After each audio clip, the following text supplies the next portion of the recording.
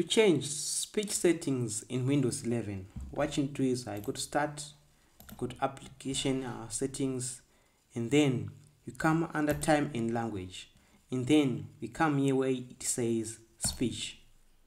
So with speech, here you're able to choose your primary language that you use. As you can see from the start, I use English.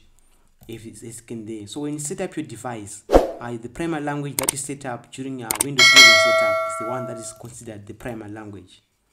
Or if your language needs recognition of native accents or non-native accents for this language, you can click on this button, or you can leave it unchecked.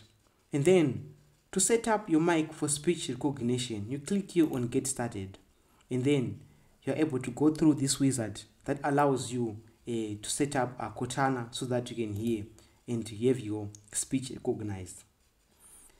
Under voices, Windows comes in with our voice readers. So here you can choose either Zira or Microsoft Mac, depending on which one you want to use. To listen, to change the speed at which the voice speaks, then you can adjust using this tool here. To preview a voice, you come here under Preview. You have selected Microsoft Zira as the default voice.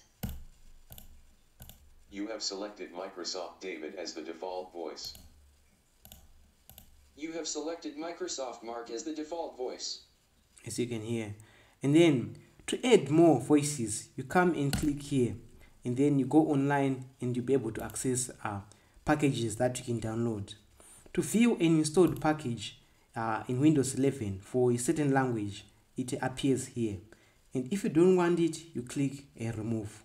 So this is how you can change your speech recognition settings in Windows 11 for better narration and speech detection whenever you're interacting with Microsoft or Cortana's speech recognition application.